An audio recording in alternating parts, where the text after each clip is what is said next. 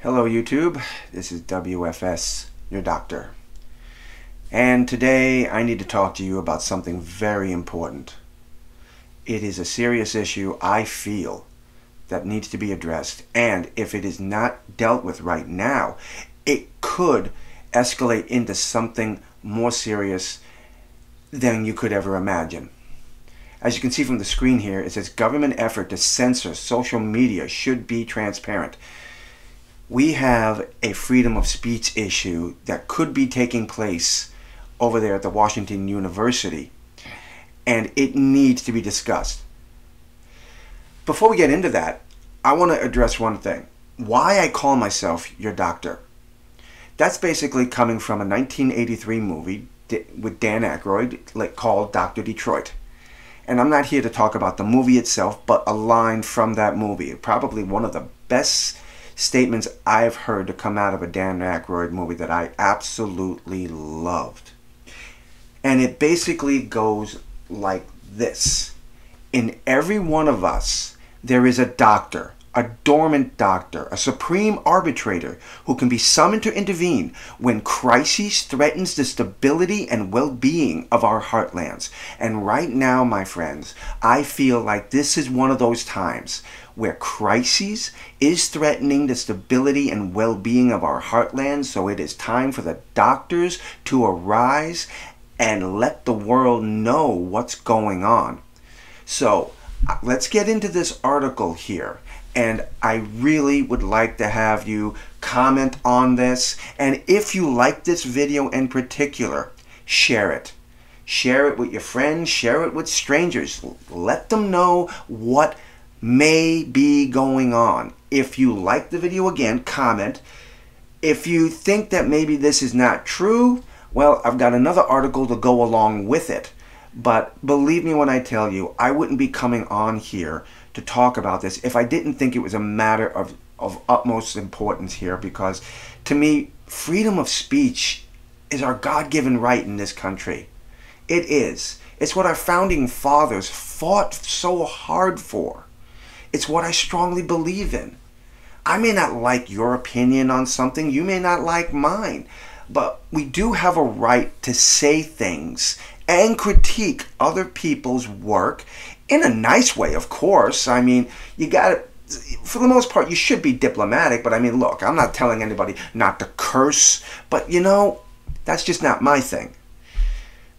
Freedom of speech is so important, and it must be cherished. And to tell people that I don't like what this movie is or what this person says, so I'm going to shut you down, no, I'm against that. And what you're about to learn here is mind-blowing. How our own government is giving grant money out to universities to create computer programs, AIs, that will decide whether or not what you say on YouTube or any social media site is right, or whether the program has, and the program's going to have the ability to either censor it or delete your video entirely if you're a content creator. And if we don't do something about this now, if we don't demand transparency and really, as much as this kind of scares me a little bit, government oversight into this. We must know what's going on with this. We cannot let just some college university with people who may have specific agendas as to what is and what is not free speech. We need to know what these rules are and who is making these rules. But before we get further into my debate and my discussion and my rant, let's get into the articles. The conservative news site Just the News reported last week that the government agencies were outsourcing their attempts to censor social media to a private consortium.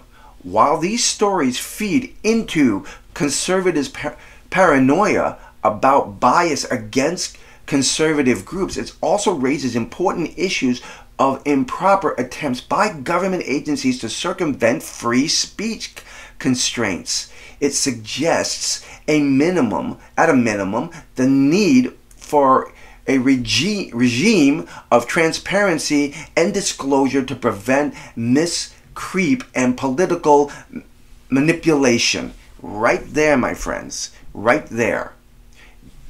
It's not a conspiracy. If you've got government grant agencies coming out and releasing money to colleges to help create AI programs, that will determine what freedom of speech is, then we got a problem. The private sector group involved, a consortium called the Election Integrity Partnership, included the Stanford Internet Observatory, the University of Washington Center for an Informed Public, the Atlantic Council Digital Forensic Research Lab, and the social media analytical firm Gramplica. This is an issue. Hang on, let's continue. This consortium of serious and responsible organizations worked with the Department of Homeland Security, DHS, to pass on to social media companies certain posts that they considered election misinformation during the 2020 election. Mainly, they were talking about the Biden laptop issue, which turned out to be a true event. Social media platforms could take action or not when they received this referral, but the platforms apparently took action about a third of the time. According to the group's report on the 2020 effort, this group is getting the band back together for the 2022 election.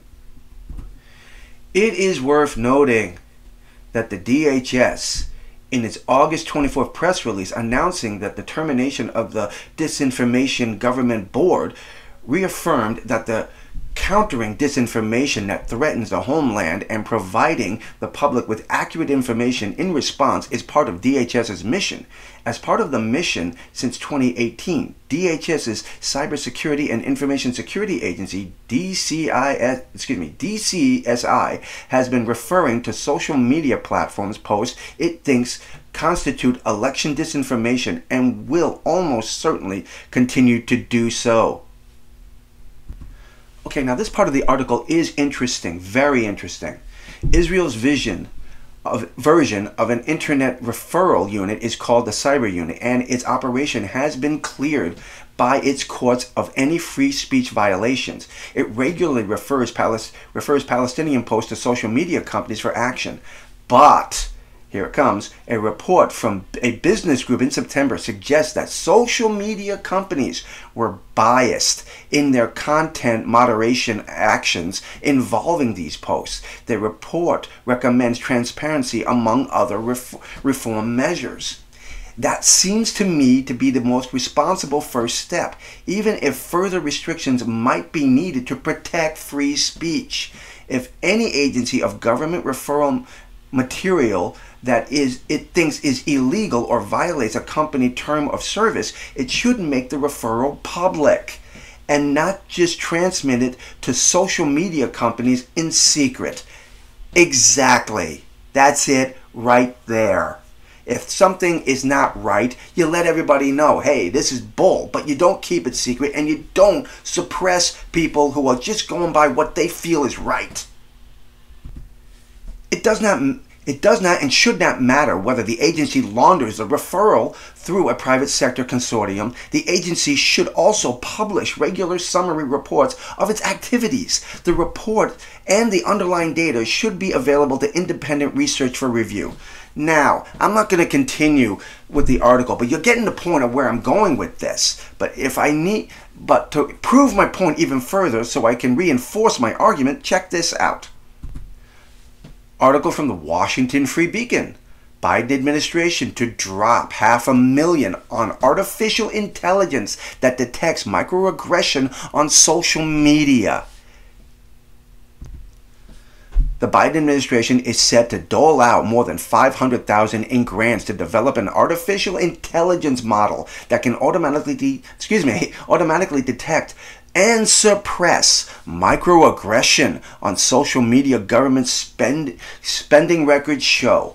The award, funded through President Joe Biden's $1.9 trillion American Rescue Plan, was granted to the Research researchers at the University of Washington in March to develop technology that could be used to protect online users from discriminatory language. The researchers have already received $132,000 and expect a total government funding to research $550,436 over the next 5 years. Who is going to decide what is microaggressive, and who is going to be deciding what language is discriminatory? I want to meet these people. I want to know if they have any specific agendas attached to them.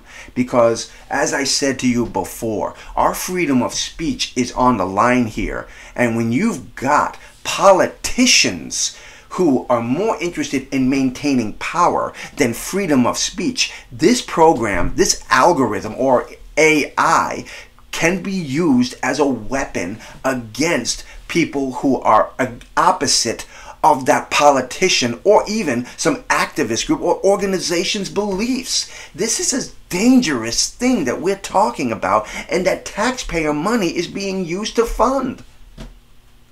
You'll love this. Really, you'll love this. The researchers are developing machine learning models that can analyze social media posts to detect implicit bias and microaggression, commonly defined as slights that cause offense to members of marginalized groups. It's a broad category, but past research conducted by the lead researchers on the University of Washington suggest something as tame as praising meritocracy could be considered a microaggression. The Biden administration's funding of the research comes as the White House faces growing accusations that it seeks to suppress free speech online. Biden last month suggested that there should be an investigation into Tesla CEO Elon Musk's acquisition of Twitter after the billionaire declared that the social media app would pursue a free speech agenda. Initially, Twitter communication Musk released this month also revealed a prolonged relationship between the FBI and Twitter employees, with the agency playing a regular role in platform's content moderation. Judicial Watch President Tom Hilton linked the Biden administration's funding of the artificial intelligence research to the Chinese Communist Party's effort to censor speech upon approval by the state. For the Biden administration, Clinton said the research is a project to make it easier for the leftist allies to censor speech. Okay, well, we can continue on with this. Further down, there are research companies that argue that this is just an exaggeration or that it's misunderstood. A spokesman for the National Science Foundation, which issued the research grant, rebuffed criticism of the project, which he said does not attempt to hamper free speech. The project, the spokesman said, creates automated ways of identifying bias in speech and addresses the bias of humans content moderators. Who is going to program this thing, and who's going to teach it what is and what is not biased? And a way to identify bias in speech is just so wrong. I'm dead set against this. I'm going to end the video right here because I've probably dragged this thing out longer than it should have been. But it's just, I'm so passionate and concerned about this. Do you think I'm wrong here? Do you think maybe I'm misinterpreting the articles and that this is just a way for the government to try and calm down some censorship that's taking place or criticisms that are taking place? But I got to ask you this question, though. Freedom of speech is so important. Everybody has their viewpoints and different ways of approaching it. YouTube commentators such as myself come out here and present information And if we don't like something, if I'm ripping apart a movie, it's not because I hate the director or I hate the actor. I hate the movie, or I hate the message that the movie presents. Is that going to be considered biased? Or if it has some kind of an agenda that I disagree with? Am I biased because I don't agree with the programmer of the AI? Does it give them the right to shut me down? Well, my friends, again, I want to hear from you. I'd like to hear your comments on this subject. It's important to me. And once again, if you like the video, please share it. I really would like this one to get out so people know what may or may not be coming down the line. If you are a commentator, what do you think about all this? Or excuse me, a creator, a YouTube creator. Or if you're someone who just watches creators and wants to know why they do what they do, or if you're thinking about becoming one, this concerns you. I'm W.F.S, your doctor, and until the next time, my friends, God bless.